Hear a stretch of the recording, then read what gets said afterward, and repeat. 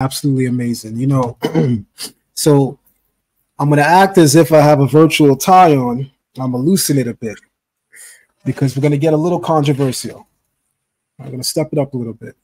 As an interviewer, I always tell people that the mark of a great interview, and more importantly, a great interviewee and a great interviewer, is that we got to be able to ask those harder questions, yes, not for the sake of controversy, but for the sake of reaching everybody and what everyone would like to have spoken about or towards. Yes, on that note, let's talk misnomers. This is a very controversial point brewing in the Israelite community right now, and I want your thoughts on it. You live in Israel. Yes, sir. You were born in Israel. Yes, sir. You visited the full length and breadth of the land. You probably know where I'm going. Yes, sir. There's a thinking that exists right now today in 2024 where we have Google today. We got YouTube today. We have so much access to knowledge and information today, but there is thinking right now that is telling people that Israel is not Northeast Africa, it's South Africa. Ashriel, as someone born in Israel, as someone who has, I'm assuming, attended tours of the land in your younger age, maybe even conducted your own tours to people who are newly coming in. Yes. Please teach us how to understand the nature of the need to correctly frame and place Israel where it is in history. Teach us why the thinking that Israel is in South Africa is either correct or incorrect, and that the teaching that Israel is where you live is either correct or incorrect. Teach us. You know, another one of our teachers, the Honorable Prince Shaliach ben Yehuda, the eternal dean of the School of the Prophets.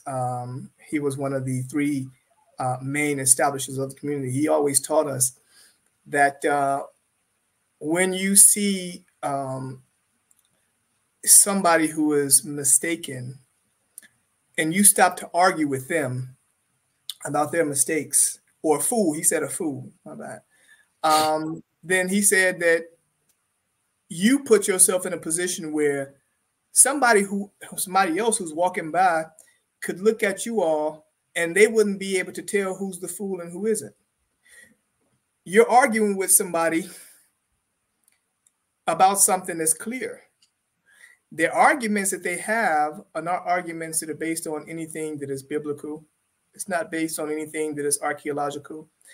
It's not even based on various accounts of things. I mean, I could go down the list.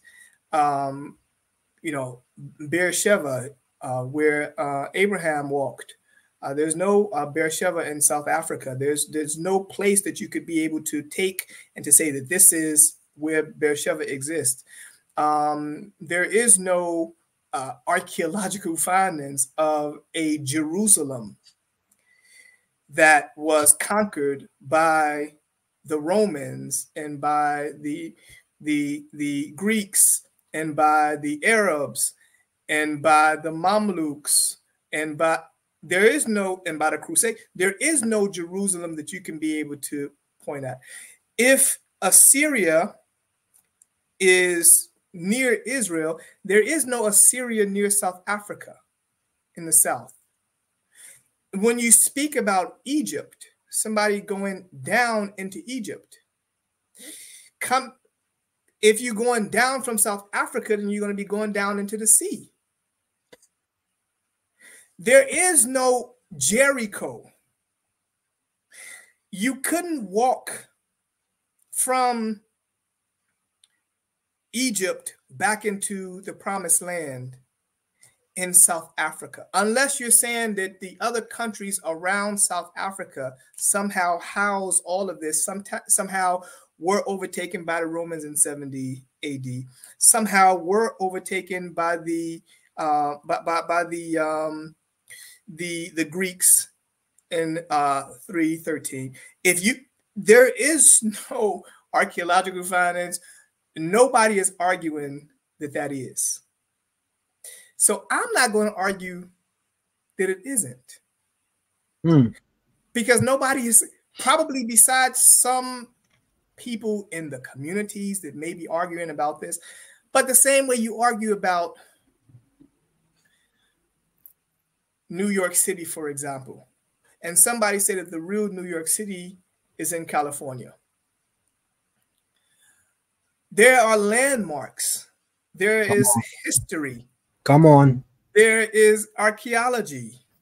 There are people who've dedicated their lives to researching this. There are peoples who existed in these areas. I don't know of any Canaanites who existed in South Africa. Come on. I've never heard of this before. Nobody has ever talked to me about all of these people existing in that area. When they said the Babylonians came in and overtook the country, or at least the southern part of it. The Assyrians came in and overtook the northern part of Israel. Jerusalem was established by David as the capital of Israel. I don't know of any of this that was found ever in South Africa or any place else besides here. Come on. While I live, I'm going to interject real quick, right? So where I live, unfortunately, I have to mail out to the state of Israel to get artifacts. But nonetheless, artifacts exist there, right? So I'm holding up the seal of King Hezekiah as an artifact, right? I'm also holding up the seal impression of Isaiah the prophet, right? As an artifact. These are some of the things found in the land of Israel. Yes. Right. I'm holding up the Tel Dan inscription, which has the House of David in Paleo Hebrew as an actual artifact found in Israel. Yes. I just want everybody to think about something, and as I'm saying it, I want to read a quote from our princess on in our chat. She says, "The ignorance it takes to tell folks actually in the land where it's located, especially never having been there themselves, is quite astounding."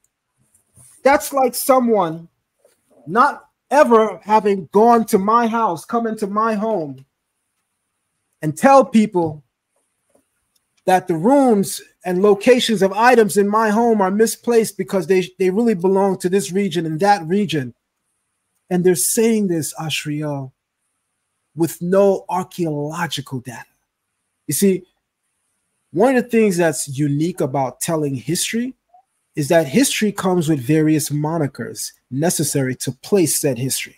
You understand this very well. You have a degree. I have been studying you. You have a degree in political science. Yes, sir. But as someone who lives in the state of Israel, born there, you live in one of the parts of the world that's like a museum to the globe. Everybody's fixated on the history of the Bible. Israel is a walking museum, as it were. There's hardly a place that you can go that we haven't had a treasure trove of artifacts from. So just imagine that the narrative that's being formed is taking away from the amazing work that has been spearheaded by you. So I thank you for that. We won't stay on that, because I also want to say this. The goal of critique among brothers and sisters is never to let our brothers and sisters look or appear ill-informed, look or appear unenlightened, look and appear wicked. Yes. But critique is necessary simply for the retelling of the truth. That's it.